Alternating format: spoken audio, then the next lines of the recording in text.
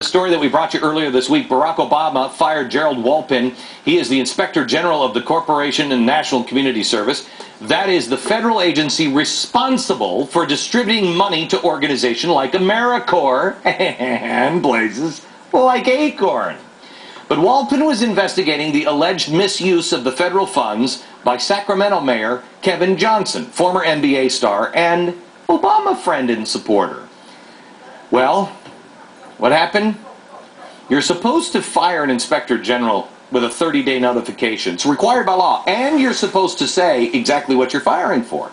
Well, responding to the critics like me, last night the White House released a statement explaining that Walpin was confused and disoriented.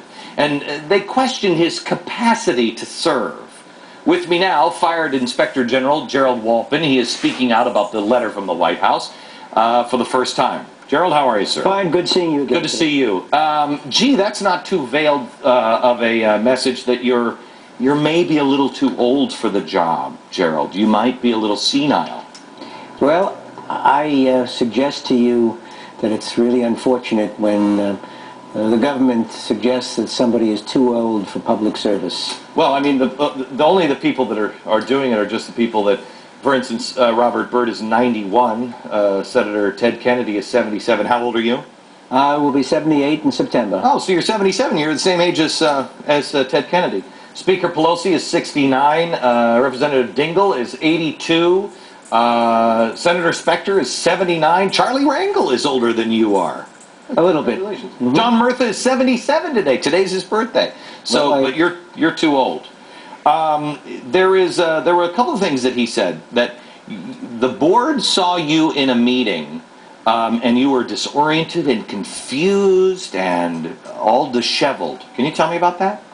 Oh, I was at a meeting making a presentation, telling the board that they had the responsibility to act independently also, to oversee what the corporation was doing and shouldn't just follow blindly whatever the corporation said it was doing, and they refused to listen to me. Then I went on to the two reports we had issued. At least I tried to go on to them. I did one of them, and they were constantly peppering me with questions.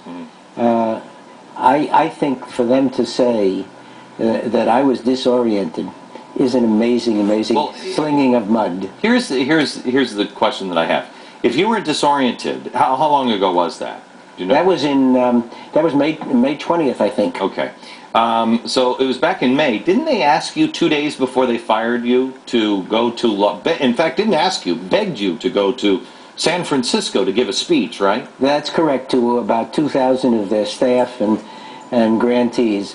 I mean, this is crazy to suggest that I am not able to speak for myself. I'm disoriented.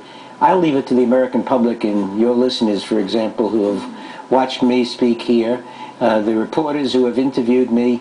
I don't think there's a single one that suggests that is correct. I am truly sorry that a man has gone through what you've gone through your whole life, being a good citizen, just doing your thing, volunteer to serve your country. You're at the age that you're at, and now this country, this president, is trying to throw you under the bus and put you in a position to where you have to defend your sanity. Well, if I didn't defend against these attacks, I don't think I could live with myself. I don't think I could look myself in the mirror. How's your wife? I did what was correct. How's your wife? My wife is very supportive. She thought I was correct in not resigning. My wife would be so unbelievably angry. She would be beside herself right now. She would also say, "Go get him," but she'd be more offended at this than I am. I think my wife is angry too, but she controls her anger. And I have 3 wonderful children. They're very supportive. I will continue to do what is right. I don't know where to lead, but I'm not going to swallow my principles and drown them out. Gresh, can we bump the hot list today? Yes. I'd like to bump we're going to have to take a break and then come back because I want to talk to you a little bit more about the charges. And then we found the test, the government test, that, for if anybody is confused and disoriented, it is the mini mental state examination. This is the test that if Grandpa just is taking the tractor out and going through the wall of Denny's, which my grandfather did, you take him to the hospital and they give him this test. And we'll see if the Inspector General has lost his marbles next.